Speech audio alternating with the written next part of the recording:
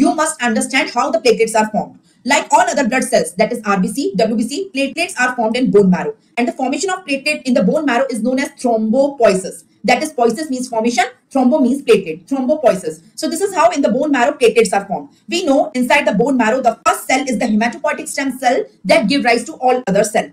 From the hematopoietic stem cell, myeloblast and lymphoblast are formed. From myeloblast, megakaryoblast is formed. That megakaryoblast will give rise to Promegakaryocyte. These all are Promegakaryocyte. Promegakaryocyte give rise to Megakaryocyte. These all are Megakaryocyte. And ultimately, Megakaryocyte give rise to platelet. So what are the precursors of the platelet? If I say the precursors of the platelet are three, that is Megakaryoblast, that give rise to Promegakaryocyte, and that give rise to Megakaryocyte. So these are the precursors of the platelet. So what is the difference between them? The first cell, Megakaryoblast, is the earliest precursor of the platelet. We can see this is the Megakaryoblast. Now Megakaryoblast give rise to Promegakaryocyte by endoduplication. Only this cell in human body undergo endoduplication. Endoreplication. What do you mean by endoreduplication? Here only nucleus is dividing, cytoplasm is not dividing. You can see from 1, 2 nucleus are formed. From 2, 4 nucleus are formed. From 4, 8 nucleus are formed. And from 8, 16 are formed. So hyperploidy. It is not diploid. It is hyperploid cell. So a hyperploid cell is formed. That is polyploidal cell is formed. And that polyploidal cell is Promegakaryocyte. So Promegakaryocyte is the only cell in human body which is hyperploid.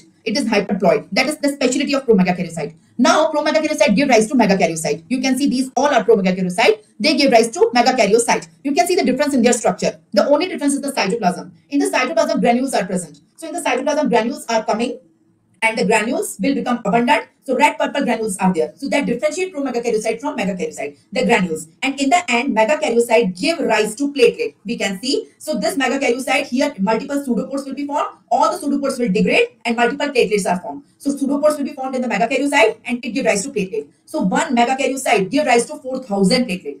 4,000 platelets are formed from one cell, and the complete process takes place 10 days. So this is the complete thrombopoiesis. In complete thrombopoiesis, the first cell is Megakaryoblast. That is the earliest precursor. It gives rise to Promegakaryocyte by a special process known as endoreduplication, in which only nucleus is dividing, cell is not dividing. So all the Promegakaryocytes are polyploidal cells, right? They are not diploid, they are polyploidy. Now Promegakaryocyte give rise to Megakaryocyte. So see the difference. The difference is in the cytoplasmic granularity. So in Promegakaryocyte, cytoplasm is non-granular, but in Megakaryocyte, the cytoplasm contains pink purple granules. And ultimately, from the Megakaryocyte, multiple pseudopores are formed. They just degrade and multiple platelets are formed. So from one Megakaryocyte, nearly 4,000 platelets are formed. You got it? So what are platelets? Platelets, we can see here platelets are formed. They are non-nucleated cells. They are discoid in shape and they are non-nucleated. They are very small. They are discoid. They contain granules in them and they are non-nucleated. Right? The lifespan of platelet is 7 to 10 days. 10 days. The lifespan of RBC is 120 days. The lifespan of platelet is 10 days. What is the normal platelet count in human? In human, normal platelet count is 1.5 to 4 lakh. We know that. What's the function of platelet? As I've told you, imagine I'm having a cut over here or any part of the body. I will start bleeding. All persons start bleeding. But bleeding stops automatically within the next few seconds or minutes.